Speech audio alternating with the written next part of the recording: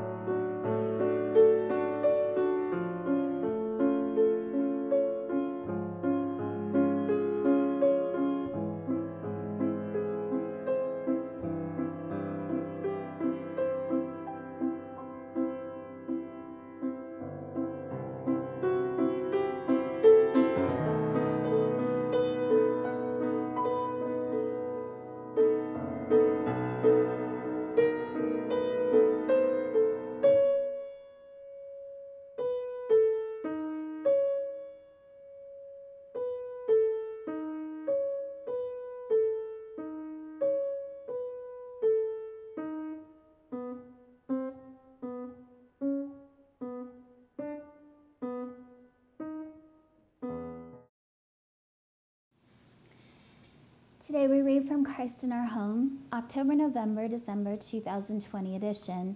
Today is Friday, October 30th. We read from 2 Peter chapter 2, verses 1 through 3. But false prophets also arose among the people, just as there will be false teachers among you who will secretly bring in destructive opinions. They will even deny the master who bought them, bringing swift destruction on themselves. Even so, many will follow their licentious ways.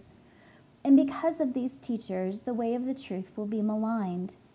And in their greed, they will exploit you with deceptive words.